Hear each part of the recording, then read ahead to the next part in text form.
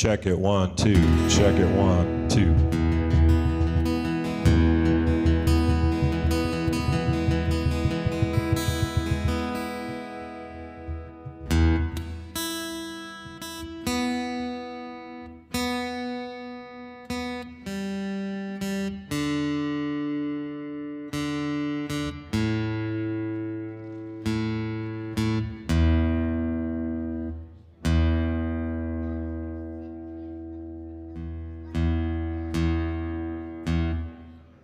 Good morning, friends. Shabbat Shalom. We're going to get started because all of you beautiful people are here, and that's enough. I hope that your week has been tremendous and amazing. But as I always like to say, it doesn't matter anymore because that week is behind you, and now we're here on the best day, the Shabbat. So Shabbat Shalom to everyone, wherever you are. It's a joy, a pleasure, our privilege to celebrate this great day with you. I learned this song from Travis Fisher. So since he's up here, welcome back, Ramon. Nice to have you. It doesn't feel quite so lonely. Now we just need you guys engaged. Shabbat Shalom, here we go.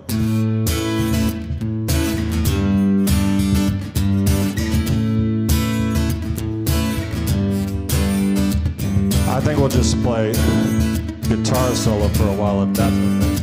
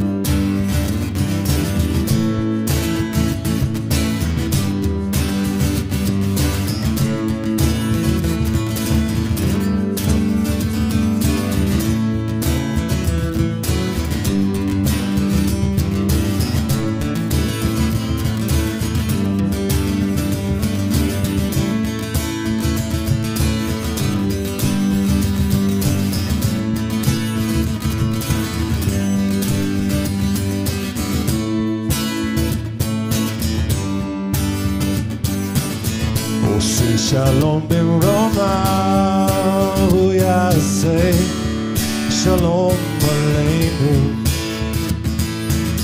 Oseh shalom b'roma, hu yaseh shalom aleinu. Oseh shalom b'roma, hu yaseh shalom aleinu. Oseh shalom b'roma, hu yaseh shalom aleinu. Oseh shalom b'roma, hu yaseh shalom aleinu. Yaseh shalom, yaseh shalom, shalom aleinu. V'al kol Yisrael. Yaseh shalom, yaseh shalom, shalom aleinu, v'al kol Yisrael.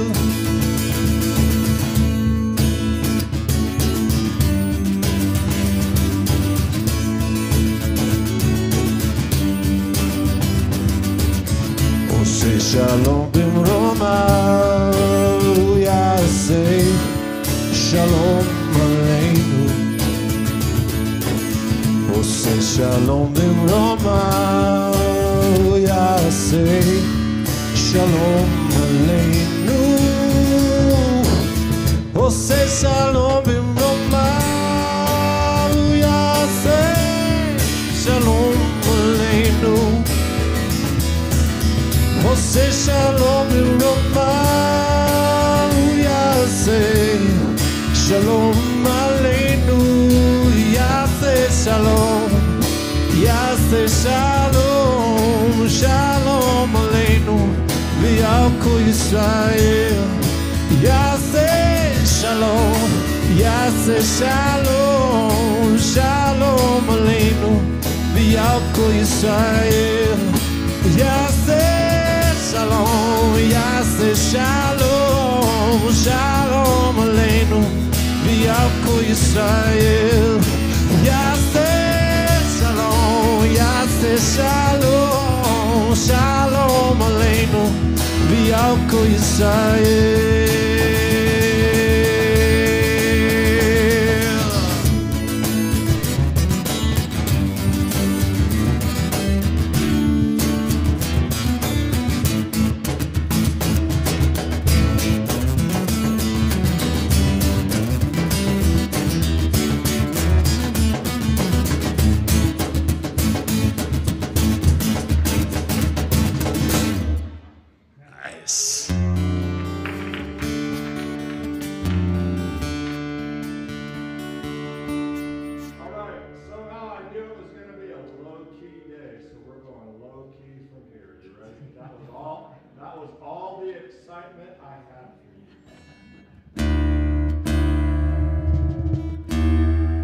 I'm just kidding. I'm always excited. Always excited to be here. Put new strings on my guitar, though. It's a mixed blessing.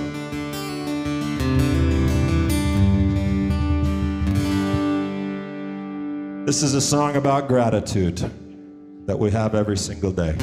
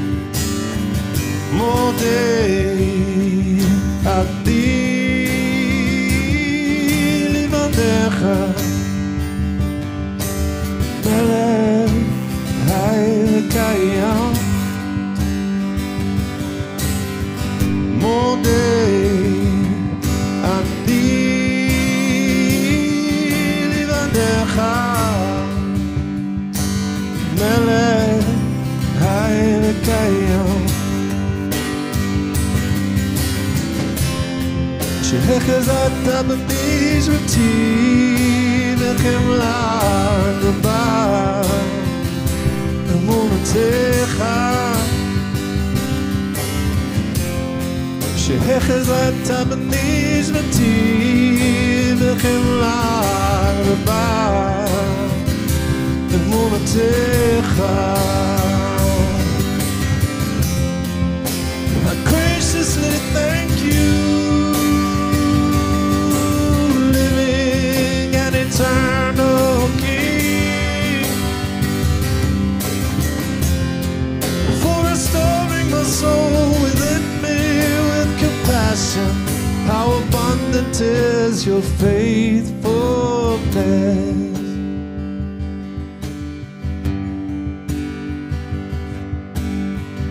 All day אני לבדך מלך חי וקיים שהחזקת במשבתי בחמלה רבה אמונתך שהחזקת במשבתי בחמלה רבה אמונתך רבה אמונתך רבה אמונתך רבה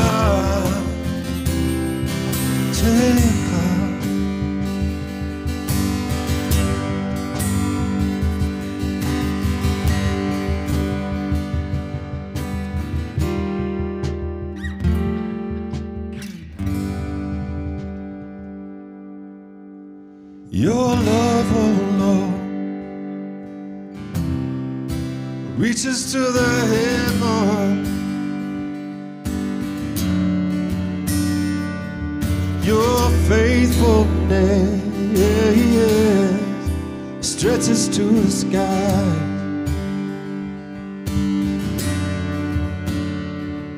Your righteousness is like the mighty mountain. Yeah, your justice flows like the ocean sky. I will lift my voice to worship you, my King. I will find my strength in the shadow of your wing. Your love, oh Lord,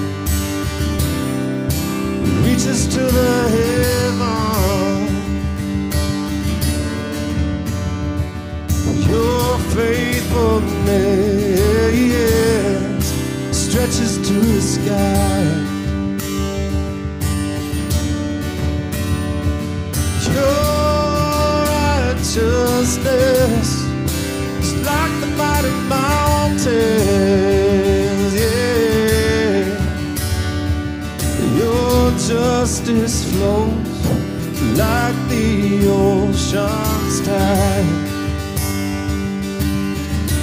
I will lift my voice to worship you, my King.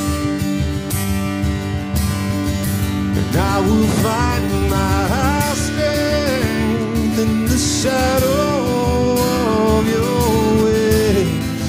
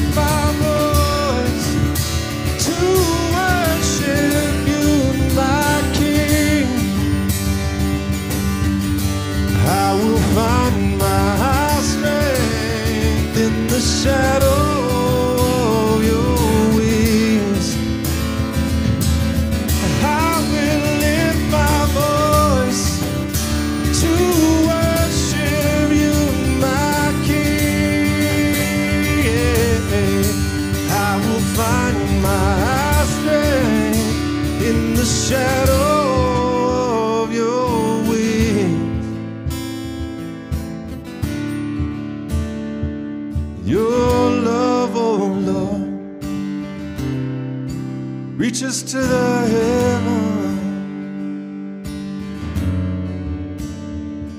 Your faithfulness stretches to the skies.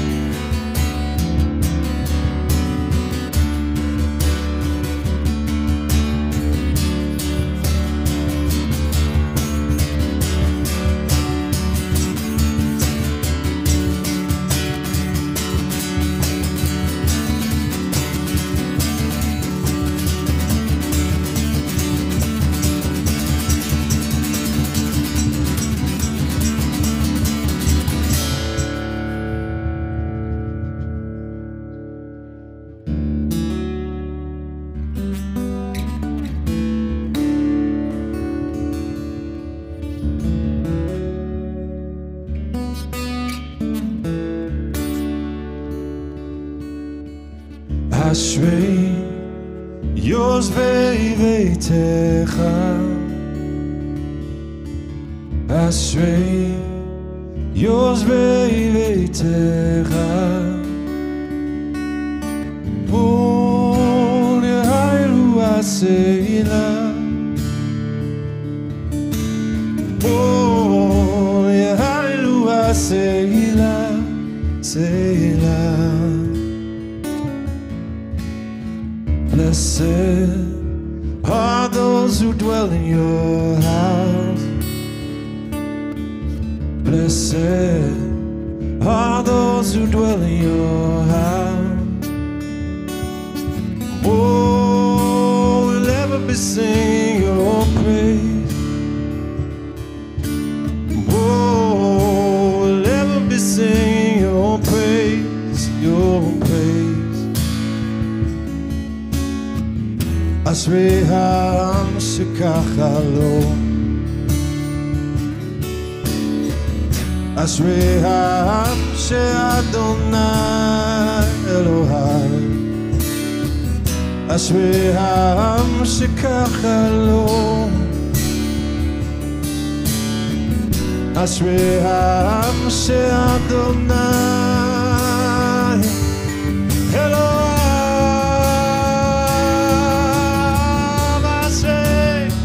יושבי ביתך,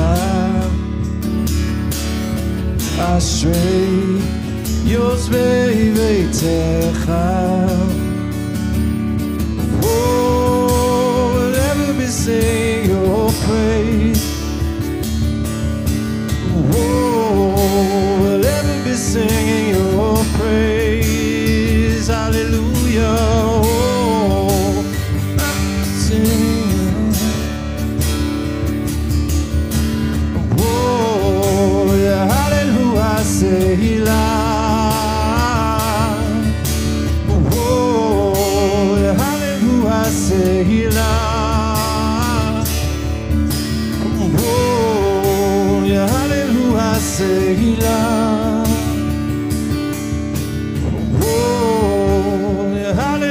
Selah, Selah.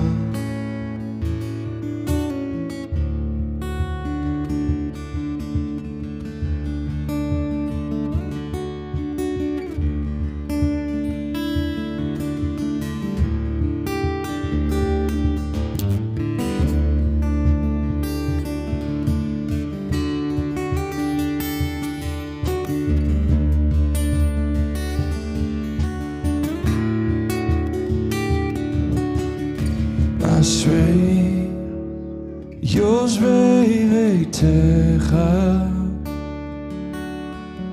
Ashrei Yoshvei Beitecha.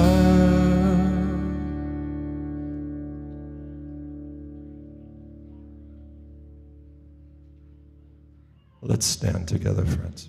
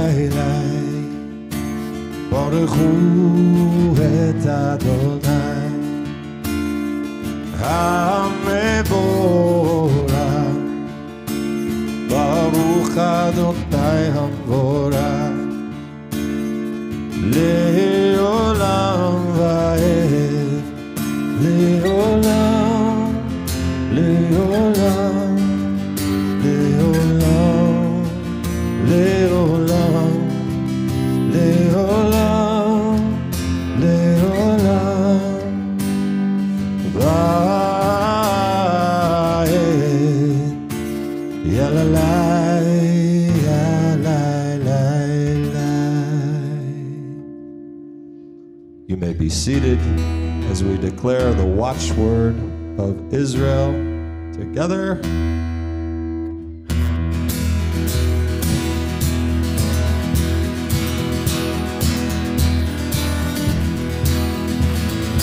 Hear, O Israel, the Lord is our God, the Lord is one. Hear, O Israel, the Lord is our God, the Lord is one. Blessed is the name of his glorious kingdom. Blessed is his name for all eternity. Blessed is the name of his glorious kingdom for all eternity. For all eternity. Yeshua, he is my Messiah. He is Lord of all. Yeshua, he is my Messiah. He is Lord of all. He is Lord of all. He is Lord of all. Yeah. Let's stand.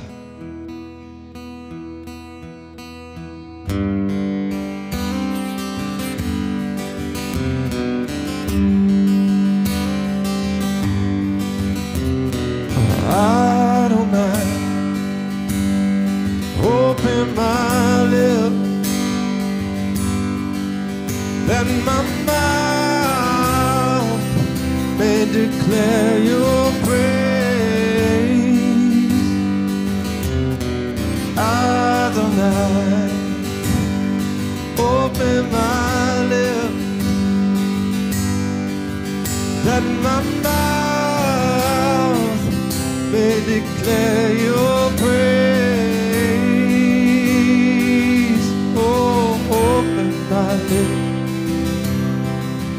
Open my lips, open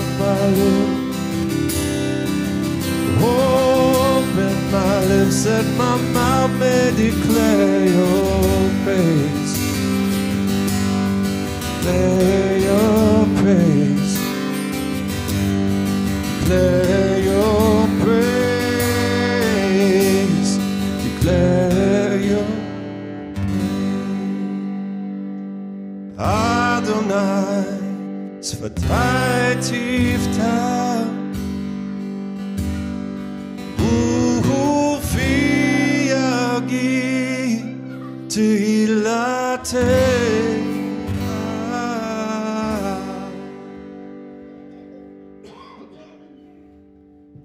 To the God who is faithful through all the generations. Baruch atah Adonai Eloheinu v'Elohei Avoteinu, Elohei Avraham, Elohei Yitzchak, Elohei Yaakov, Ha'el Hagadol Hagibor v'Hanora, El Elyon, Gomel Chasadim Tovim, V'Konei Hakol, V'Zocher Chasdei Avod, U'Mevi Goel Livnei V'neihem Leman Shemo Be'ahava, Melech Ozer Moshiach U'Magen, Baruch Atah Adonai, Magen Avraham. To the God faithful to raise the dead, Atah Gibor Le'olam Adonai, Mechayei Metim Atah V'Rav Lechoshia, Morid Chatal, Mechakel Chayim Bechesed, Mechayei Metim Berachamim Rabim, Somech Noflim Verofech Oholim, Umatir Asurim, Umkayem Emunato Lishenei Afar, Michamocha Ba'al Gevurot, Umidom Elach, Melech Memit Umchayei, Umatzmiach Yeshua, V'nemanata Lechachayot Metim, Baruch Atah Adonai, Mechayei HaMetim. To the God seated above the heavens. Kadosh, Kadosh, Kadosh, Adonai Tzevaot, Baruch Atah Adonai, Ha'el HaKadosh. Mimkomcha Malkeinu, Tofia, V'timloch Aleinu, Ki mechakim anachnu lach, Ay, ay, ay, Matai Timloch Betzion,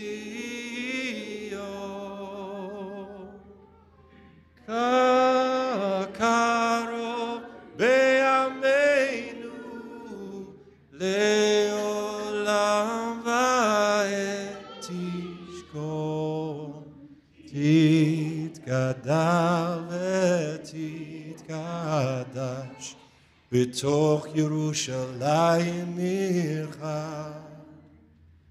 L'dor v'ador, U'netzach netzachim, Ay, ay, ay, Ve'enenu tireina malchutecha, Kadavar ha'amor b'shirei uzecha, al yadei David, Mashiach tzidkecha.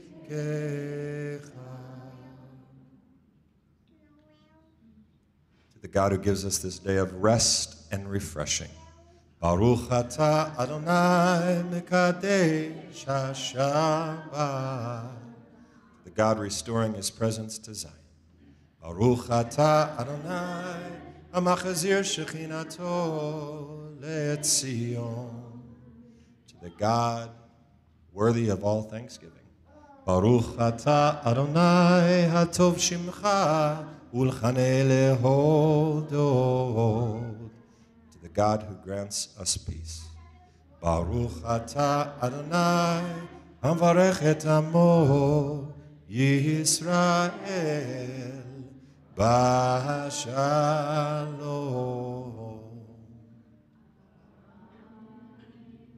When you pray, pray like this, he says.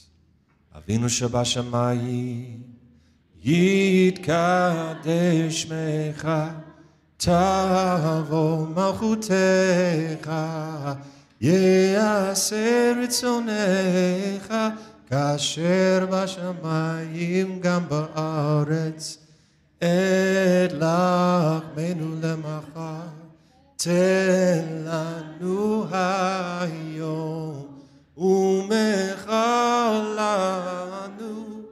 Al Chovoteinu Ka'asher Machalnu Gam Anachnu Lechayaveinu Yal Tivienu Lidei Nisayon Ki Im Tatzilenu Min Hara Ki Lecha HaMamlecha Ve'hagevura Ve'hatiferet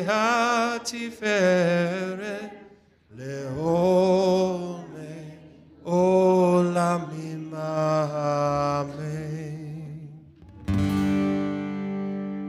For the sake of our Master Yeshua, in his merit and his virtue, may the sayings of my mouth and the meditations of my heart be favorable, be favorable, be favorable to you. Oh Lord, my rock, my redeemer. Oh Lord, my rock, my redeemer. Oh Lord, my rock, my redeemer. Oh Lord, my rock and my redeemer, Yeshua, Hu HaMashiach, Hu Adon HaKol. Blessed are you, O Lord our God, the King of the universe, who has given us the way of salvation in Messiah, Yeshua. Amen. You may be seated.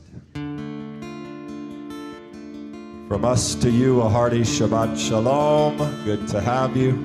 You can give your offerings online right there at that link, and you can set them up to happen automatically. You can also give your gifts in the back of the synagogue there in the tzedakah box. One more tune. Oh, cool. That sounded like the rumbling thunder of the Psalms as God rolls. Shabbat Shalom.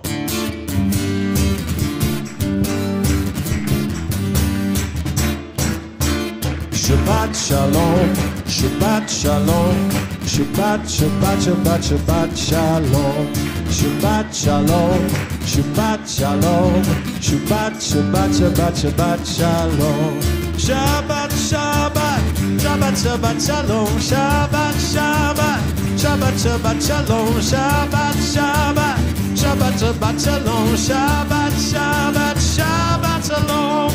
Am Yisrael, Am Yisrael, Am Yisrael Chai. Am Yisrael, Am Yisrael, Am Yisrael Chai. Am Yisrael, Am Yisrael, Am Yisrael Chai. Am Yisrael, Am Yisrael, Am Yisrael Chai. Od Abinu Chai, Od Abinu Chai. Od Abinu, Od Abinu, Od Abinu Chai. עוד אבינו חי, עוד אבינו חי, עוד אבינו, עוד אבינו, עוד אבינו חי. שבת שלום, שבת שלום, שבת, שבת, שבת, שבת, שלום.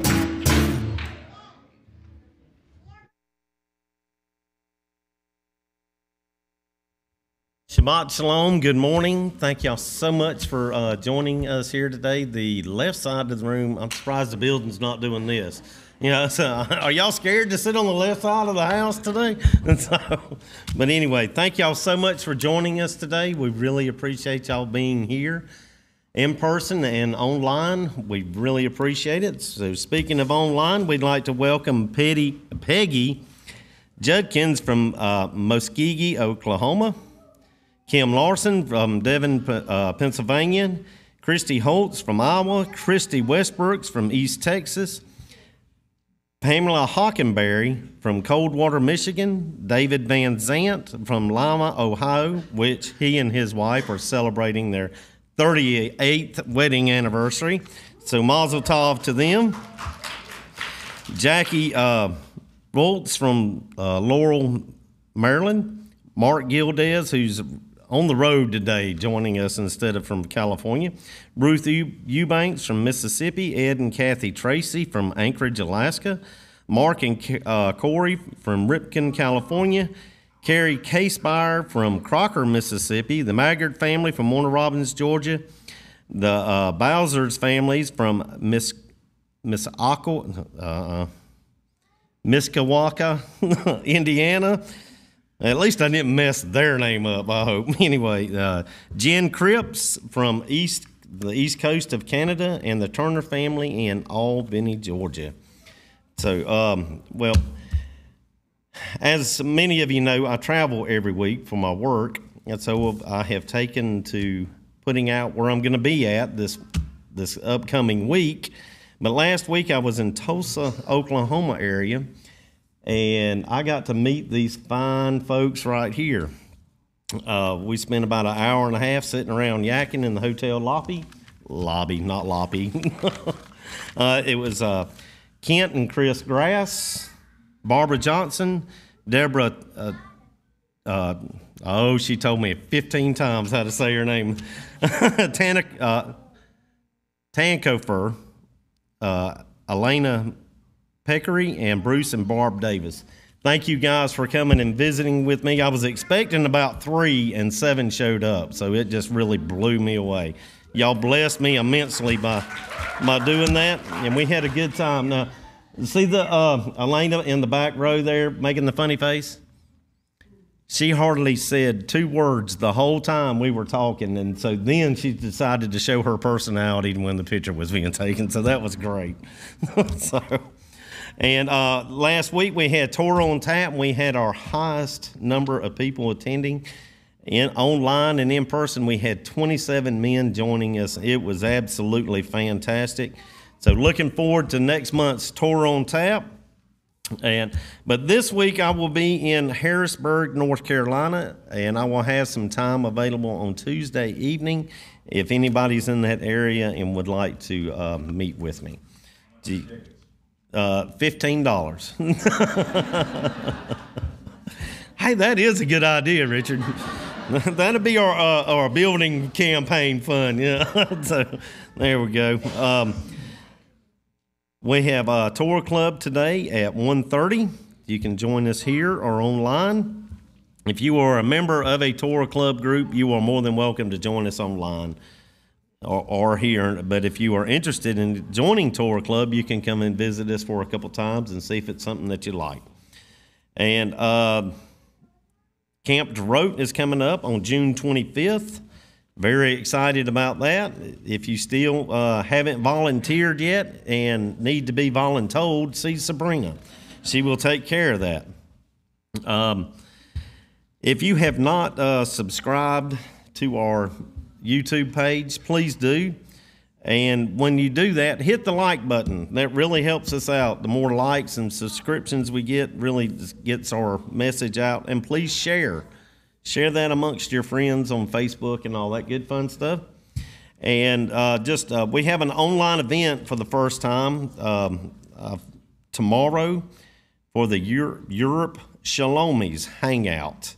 That's fantastic that they have taken the time to get together with a Zoom meeting in their area so that they can get to know each other and hopefully like each other. Anyway, that will be tomorrow at 1 p.m. for all of those in the Europe area. You can go through our Shalom at Home page to get access to that. So thank you. Shabbat Shalom. And I think we have a couple people who, yep, come on up, guys. That need to share it.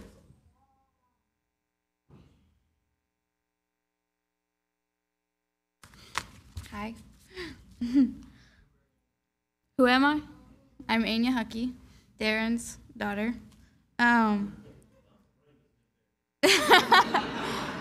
Both of them.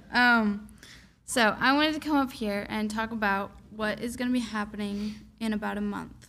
So we're going to be going to Honduras for a missions trip with Mike Brown and elite teams. We're going to help support the local community and keep kids out of gangs.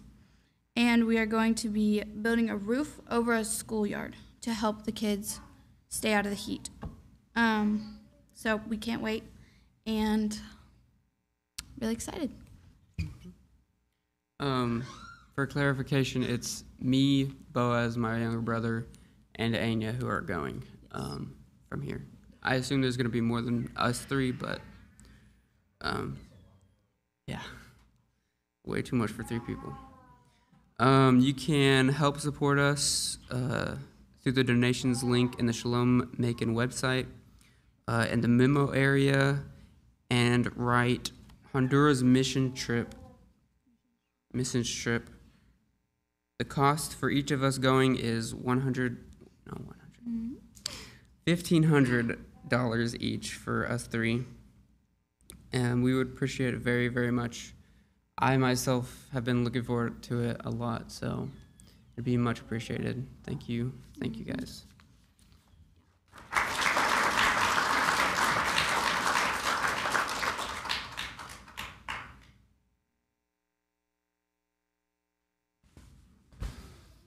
Okay, kiddos, let's go to Shabbat school.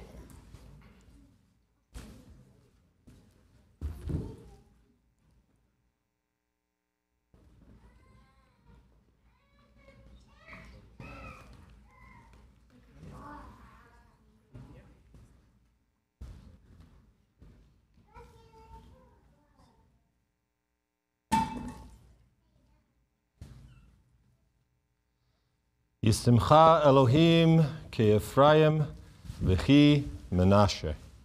May the Lord make you like Ephraim and Menashe.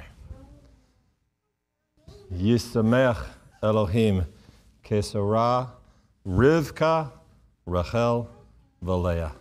May the Lord make you like Sarah, Rebecca, Rachel, and Leah. Father, a blessing for all of our children. We ask for your favor. We're thankful that those kids that were once kids, they're not kids, they're young adults who were kids up here who got blessed, are now taking it out. We ask, Father, that you would help us to raise up many, many more like them who are going to serve in the kingdom around the world. Yivarechecha Adonai v'yishmerecha, yo'er Adonai ponav elecha v'yihuneka, yis Adonai ponav elecha v'yasem lecha shalom. All right, you can go to class.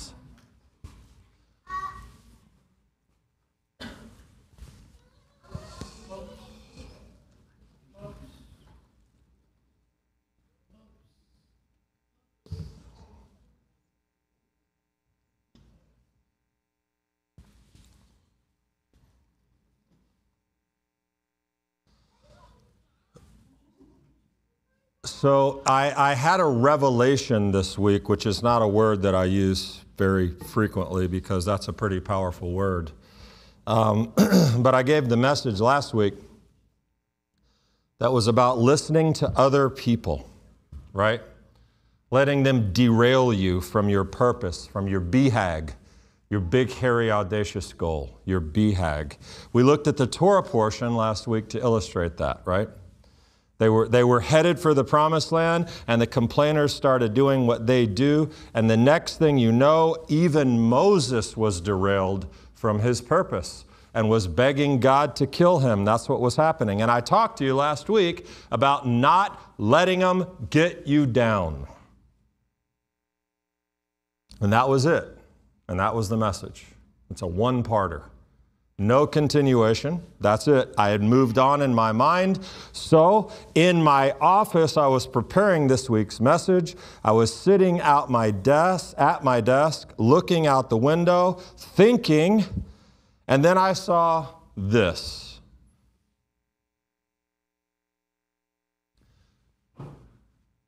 That's my window.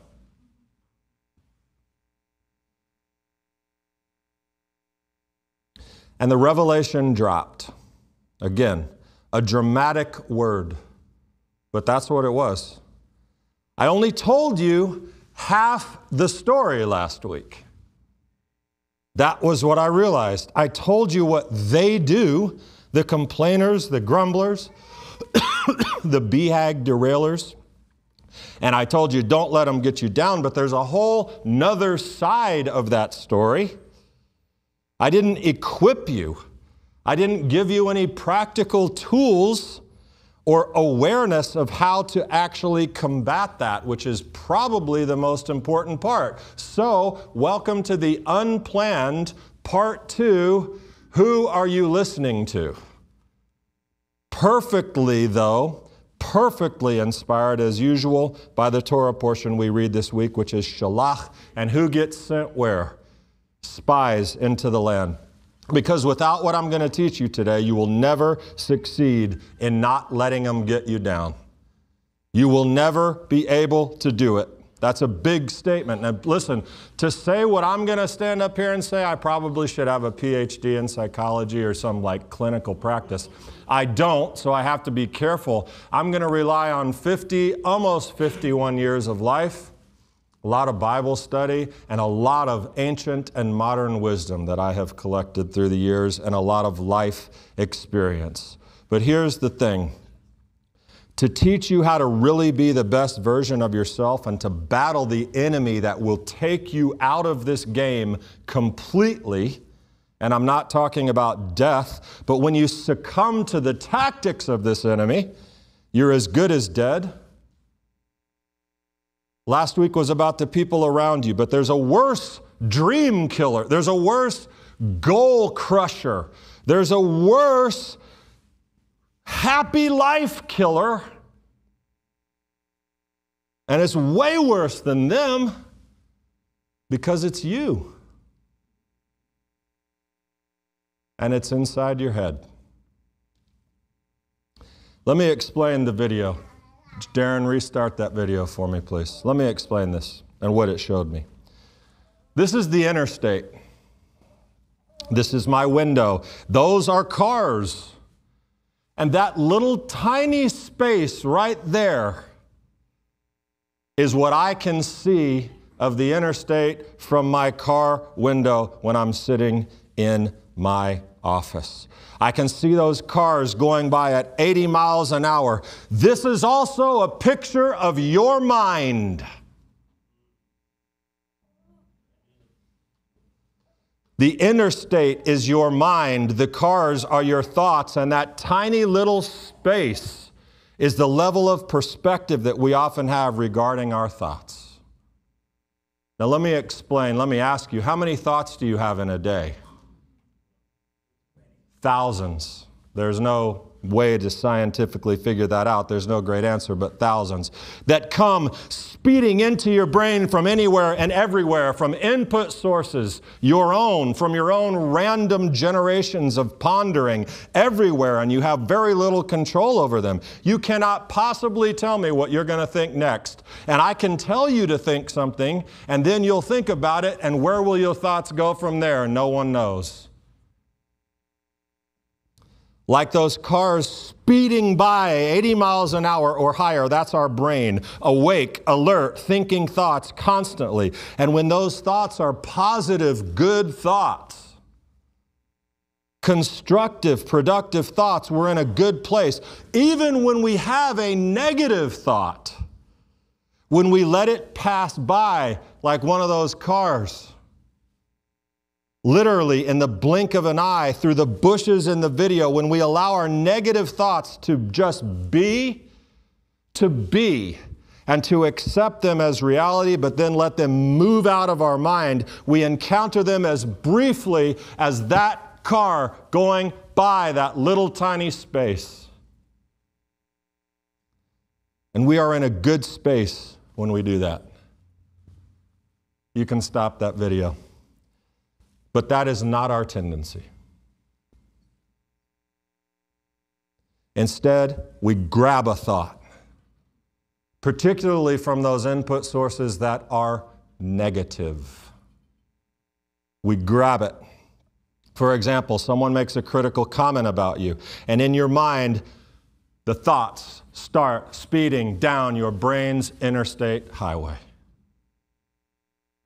Or our assumptions, our preconceived biases, rather than considering that we have those and that this thought may be emerging from absolutely wrong information and have no relevance, that this thought may be absolutely illogical or irrational. Instead of recognizing that it is one of 100 speeding cars a minute passing down the interstate, we grab it. And we hold on to it. Imagine, like me going out to the side of the interstate, grabbing one of those cars. I have a rope, a chain around my waist. It's tied securely. On the other end is a super-powered electromagnet. And I run to the side of the interstate, and I wait. And when one comes, I throw the magnet, clang! And where am I? Being dragged 80 miles an hour down the interstate by something I have no control over and had absolutely no idea where it's taking me.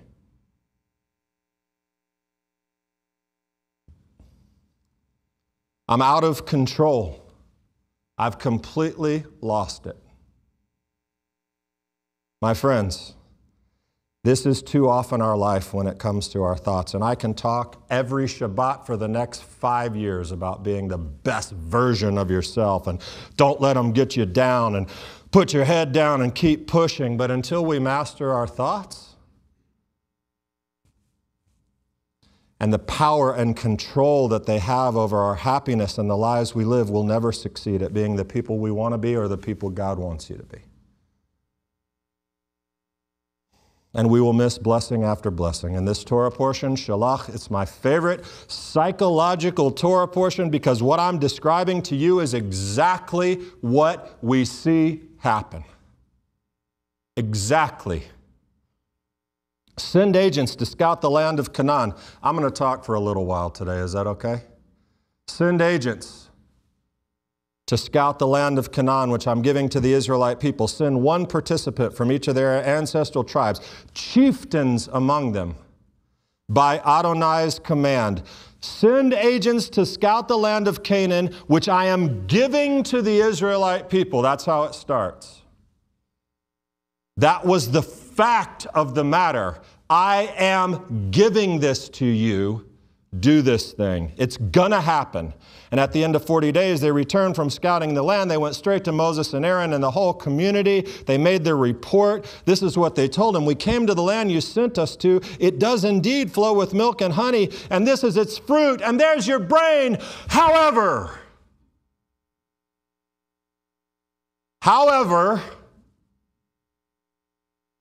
the people who inhabit the country are powerful, and the cities are fortified and very large. Moreover, we saw Anakites there.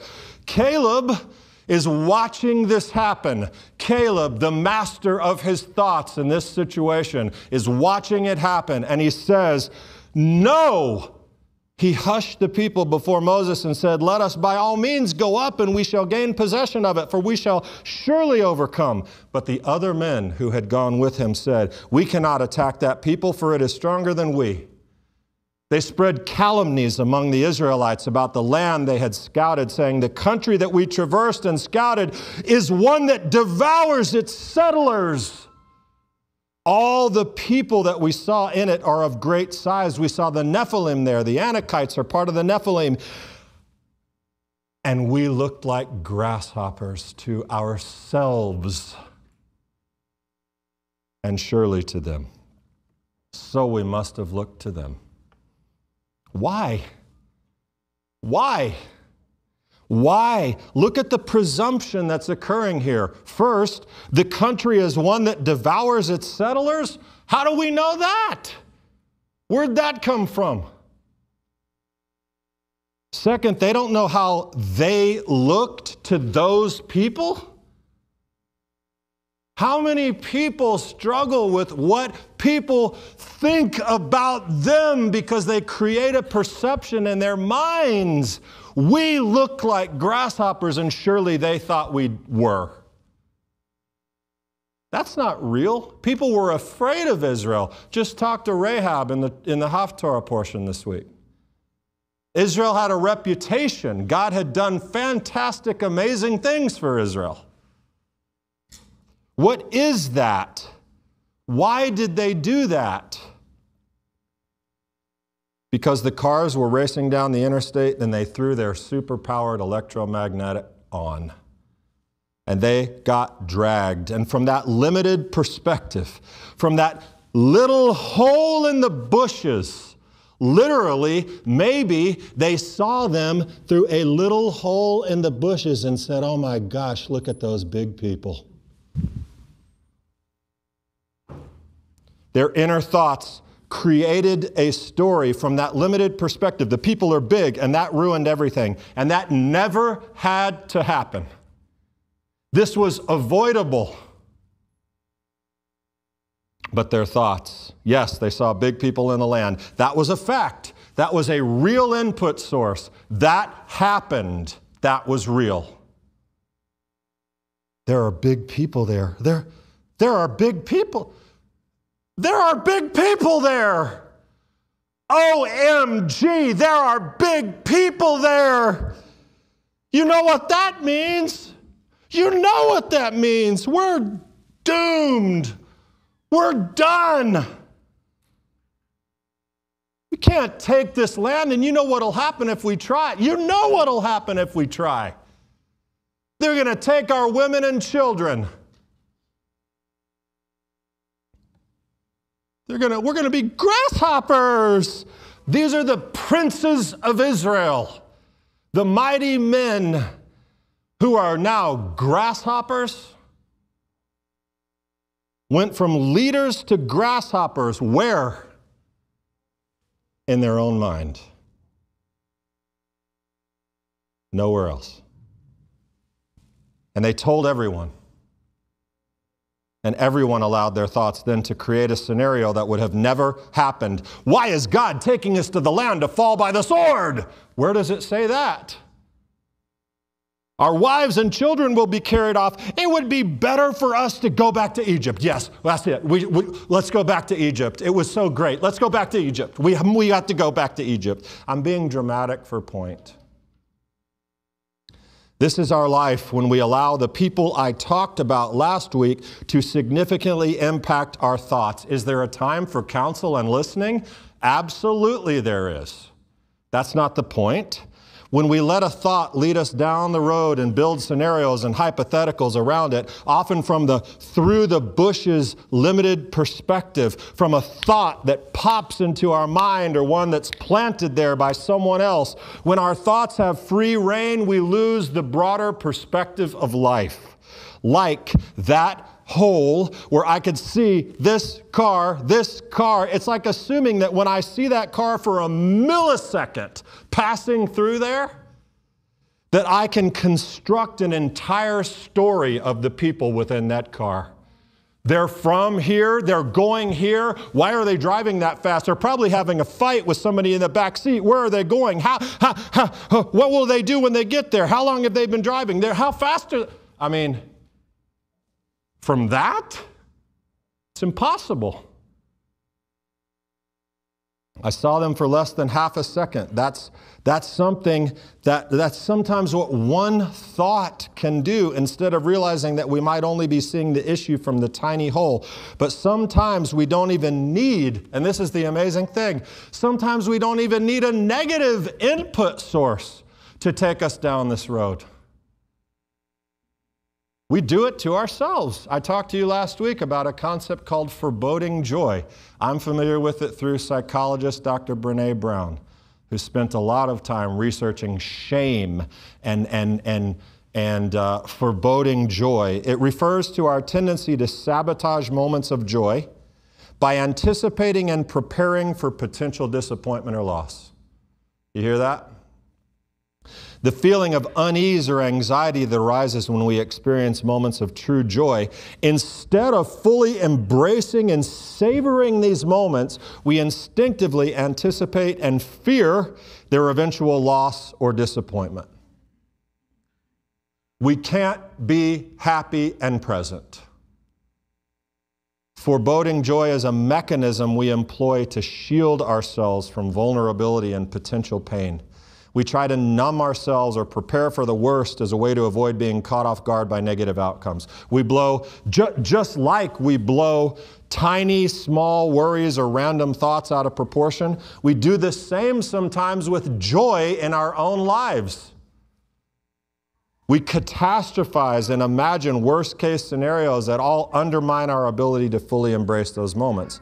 And positive outcomes, listen, the land was before them. They were there. Look, we've arrived. Here's the land. But what if the people kill us and take our children?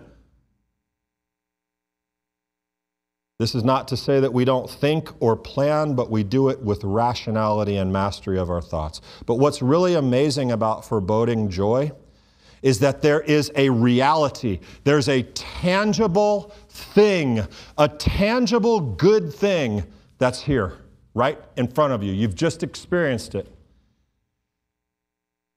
And you create a false reality. For instance, I just got a raise. Well, mazel tov. Well, yeah. I mean, the boss doesn't really like me. I'm convinced the boss doesn't like me. And probably what's going to happen here is he's going to start watching me more because they're paying me more. I'm going to have to probably work later hours now. He's going to be looking for reasons. And if I'm having to be forced to work here late, I mean, what's going to be happening at my house? My wife's going to be incredibly unhappy. You know where this is probably going to end? My wife's going to leave. My kids will be on the street. You just got a raise, man. My daughter's getting married.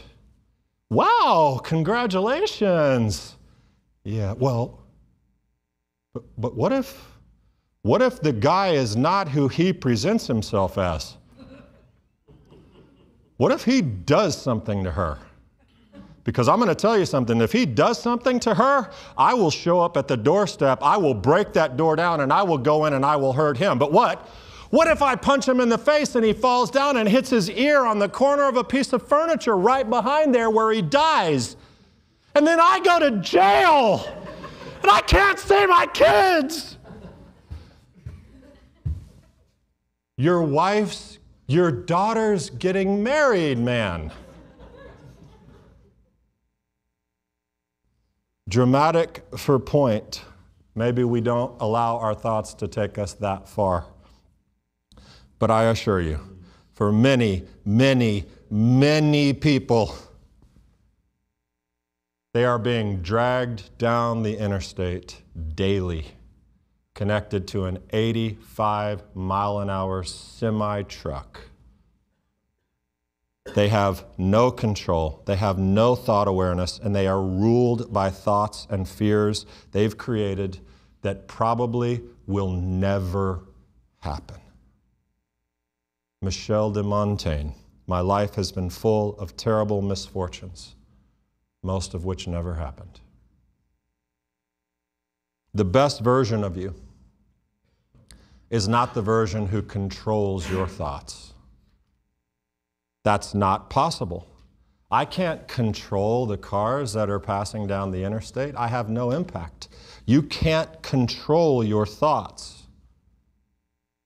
But the best, most happiest, successful, productive, high-powered disciple, example to the others, the best version of you is not the controller of your thoughts, but the master of them.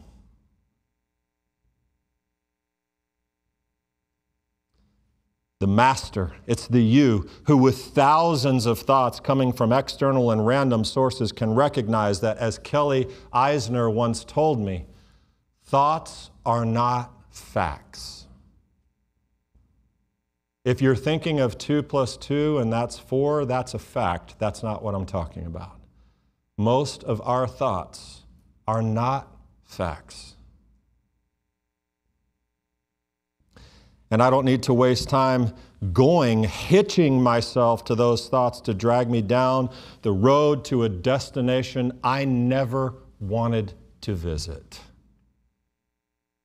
The context is, of course, different, but the idea, the statement that Paul makes in 2 Corinthians, it's so famous. We take every thought captive and make it obey the Messiah. It's again, different context, but it's a fundamental truth of life, that statement. We take every thought captive, that when you do that, when you master your ability to manage and direct your thoughts away from the hypotheticals to the reality, you become someone new. And here's the promise I can give you. You ready for it?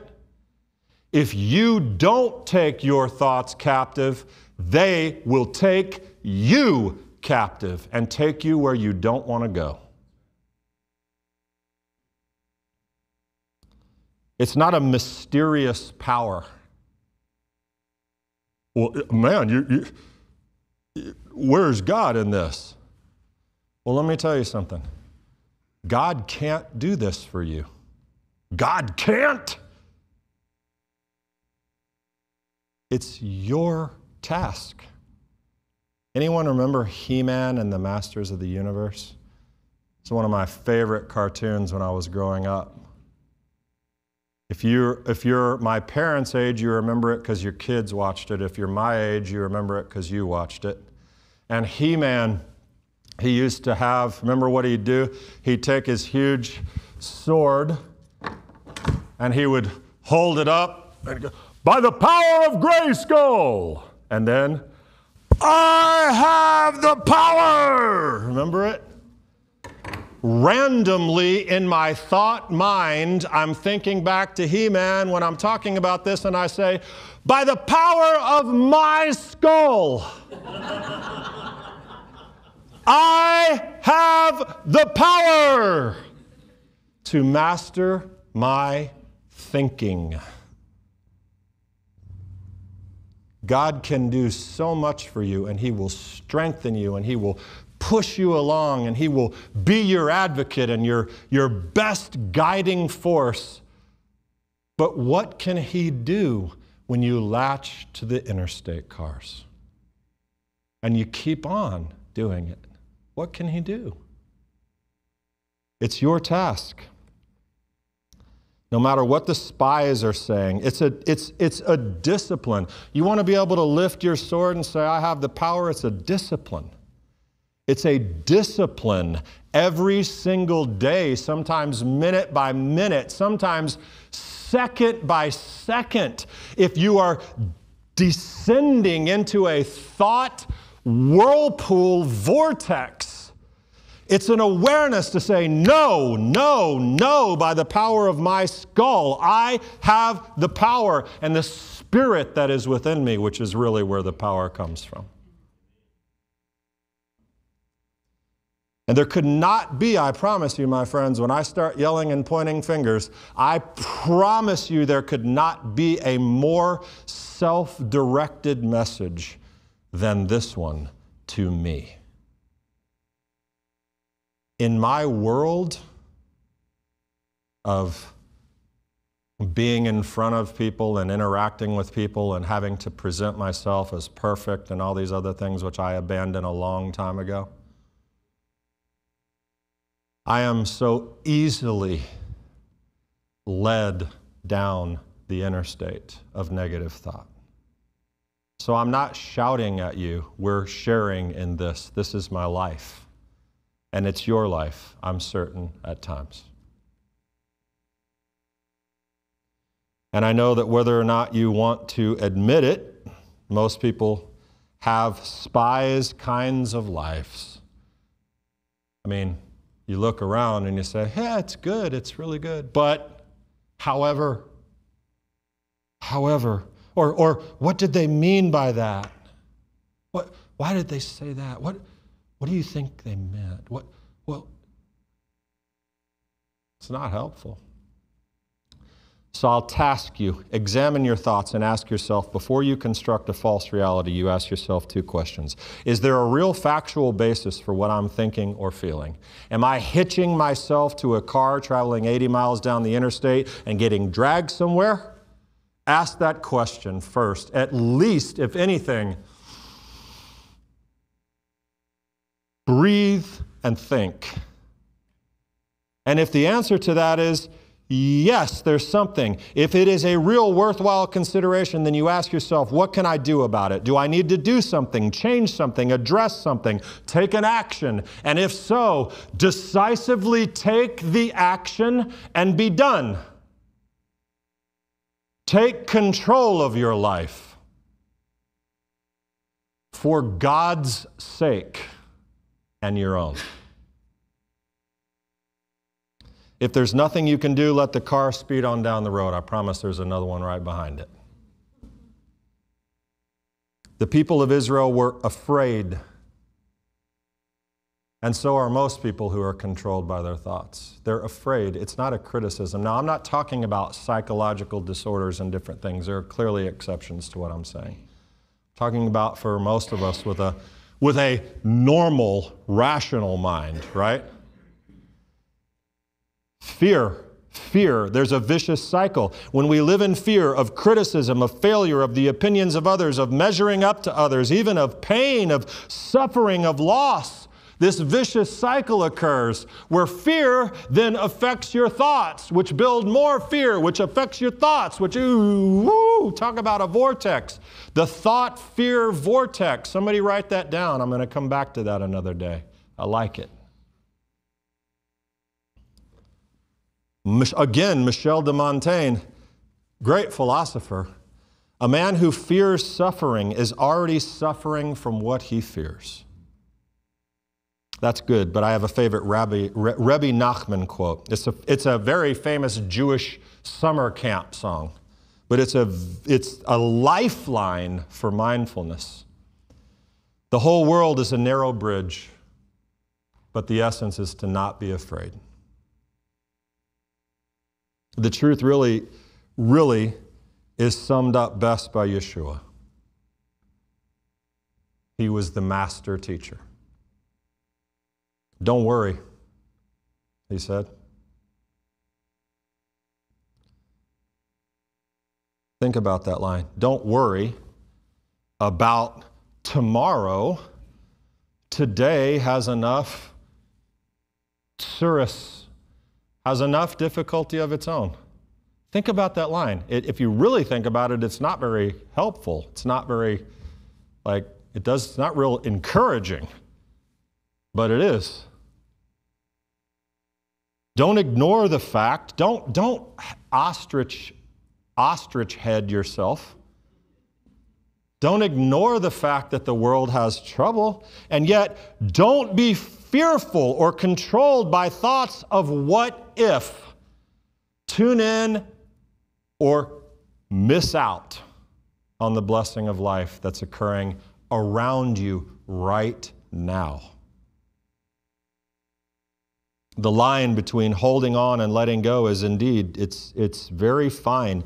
Like we were talking about, second by second sometimes. It's a split-second decision, taking practice to become a master. But again, you can call this quote central for this message. This is an anthropologist, Carlo Castaneda, who said, the trick is in what one emphasizes. We either make ourselves miserable or we make ourselves happy. The amount of work is the same. So I want you to remember that picture out my window. I want that to sink into your mind and become a permanent, anchored thought. I want you to think about it. I want you to visualize that in your daily life. And consider your thoughts over the next week. Evaluate them. Pay attention to what's going on in your space. Pay attention to your random thoughts. Pay attention to where your thoughts are taking you, especially when you find yourself lost in thought or being dragged down the road. Stop and ask, am I the master of my thoughts or do they master me? And remember, He-Man and Rabbi Nachman and Michel de Montaigne and Yeshua and all of them. And this last one, who I love this guy, very non-traditional for a religious service. Eknath Eswaran, who was a Hindu meditation teacher who loved all of the different religious cultures. He wrote 2 commentaries on Yeshua's writings and teachings. But he says, a calm mind has great power. It generates calm around it, a field of peace in which anger, fear, and violence subside. By learning to calm the mind, each of us can become an instrument of peace for you and for others. Who wants it? Everybody should want it. And know that God has given us the power to be the master of our thoughts. I can't emphasize it enough. The ability to not let them get you down and live the best life you can imagine is contained within that ability. So, may God strengthen you as you strive to live the abundant life which we were promised in Messiah Yeshua under the guidance of the power of the Holy Spirit, and of you being the master of your thoughts. Happy Father's Day, guys. Shabbat Shalom. Let's stand.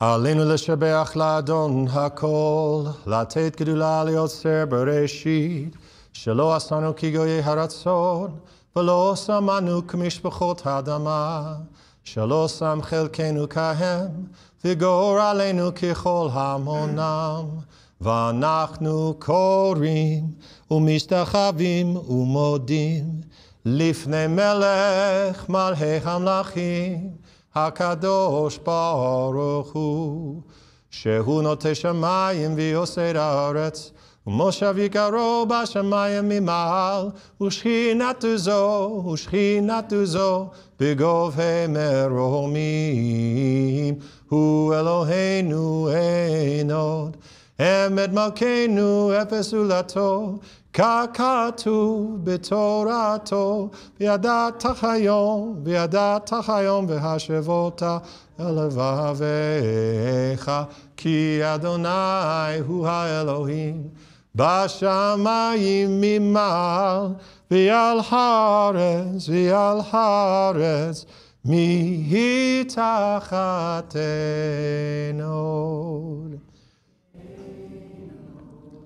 ונאמר, וחיה אדוני למלך על כל הארץ, ביום ההוא יהיה אדוני אחד, ושמו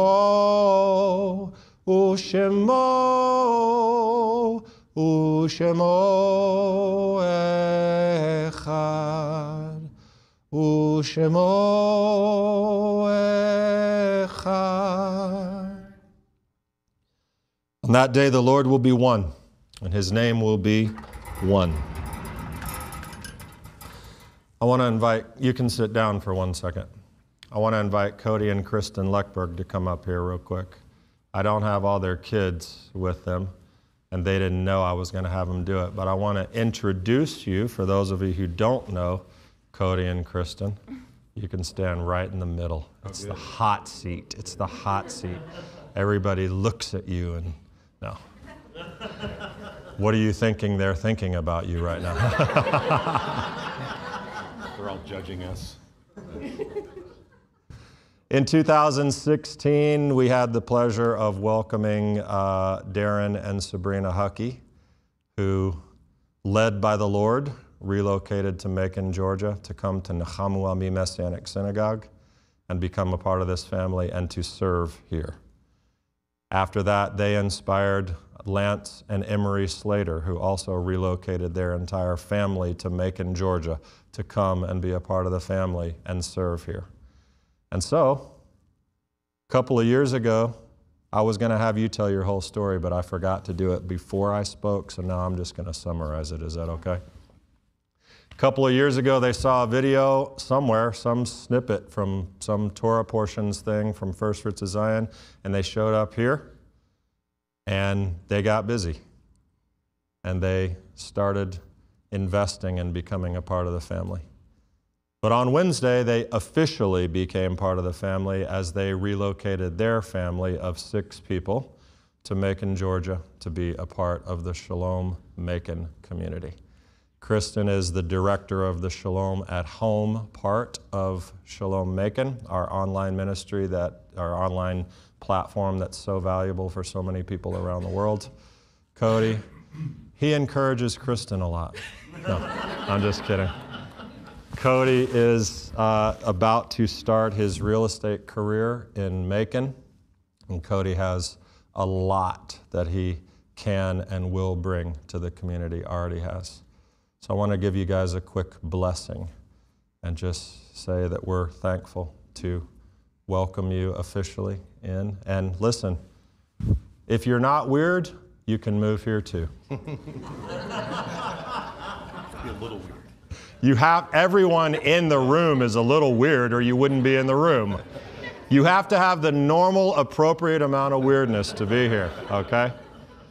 Father, I ask for your blessings upon this couple and their 4 beautiful kids. I ask that you will prosper them in the decision that they've made to be here. I pray that you will grow them strong in their faith as disciples of Yeshua, and that in that they would affect many, many, many lives for the good of the kingdom. May this happen by the power that you have given us within the Ruach HaKodesh. Father, bless them and keep them. B'Shem Yeshua. Amen. I sat there and I said, who would have thought walking through those doors would have changed our lives? She said, as she was sitting there, I thought when we walked through the doors, or she said, when we walked through those doors 2.5 years ago, who would have thought that it would have changed our lives? That kind of stuff makes the work that Kelly and I do and what my parents have settled here and founded in Macon, that makes it all worthwhile. Every single one of you, okay? I'm not saying you have to move here. I'm saying every single one of you. But those kind of life-changing things that are happening all over the world because of this little place, it's God. It's God, but we get to participate. Baruch Hashem. May the Lord bless you and keep you. May the Lord make his face to shine upon you and be gracious unto you. May the Lord lift his countenance upon you and give you his peace. B'Shem Yeshua. Yivarechecha Adonai v'yishmerecha. Yo'er Adonai panav elecha v'yihuneka. Yisa Adonai panav elecha v'yasem lecha shalom. Shabbat Shalom, my friends. You have the power.